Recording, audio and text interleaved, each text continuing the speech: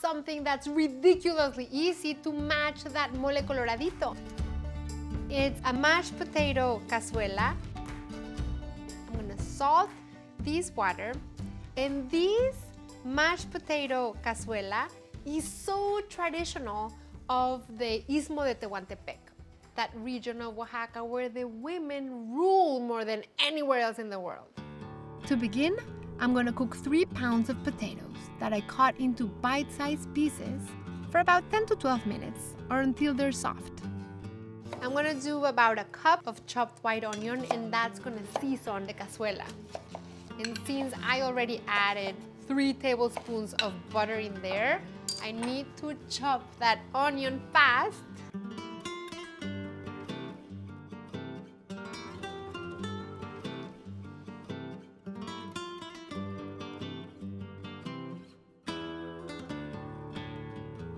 And I'm adding a teaspoon of salt and pepper. And then I'm gonna add 2/3 of a cup of Mexican Crema. You can find it, you just need to look for it, it's there. I'm gonna add a tablespoon of yellow mustard. I know, I was asking myself the same thing. Like, what's the deal with the yellow mustard in Oaxaca? Oaxaca, like all of the regions from Mexico, developed a cuisine between the old world and the new world. And one of the ingredients that really grew strong roots in Oaxaca is yellow mustard. Into the boiling water, I'm gonna add 1/2 pound of chopped carrots, and they're just gonna cook for 1 minute. And I'm gonna lightly beat 1 egg. It's just gonna help the potato casserole bind a little bit better as it bakes in the oven. Mix that in here.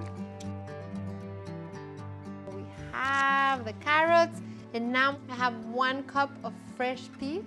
I'm just gonna cook them for 30 seconds.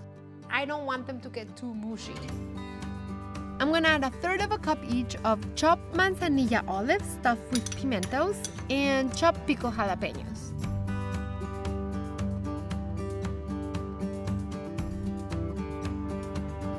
You could put these in a baking dish and make it a gigantic cazuela, or you can put these in ramekins and make individual cazuelita. And now these go in the oven, which is at 350 for about 20 minutes.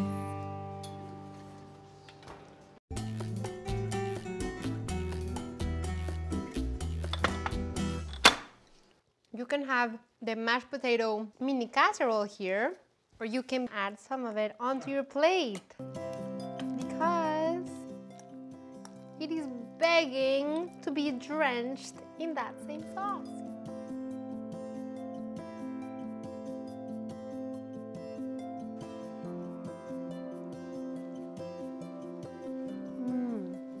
And the mashed potato still has the chunks of the potato that are so nice to bite into, and then it has the bites of carrot and peas, and it's savory from the olives, and the pickled jalapeños, like such a nice surprise, and just everything together is...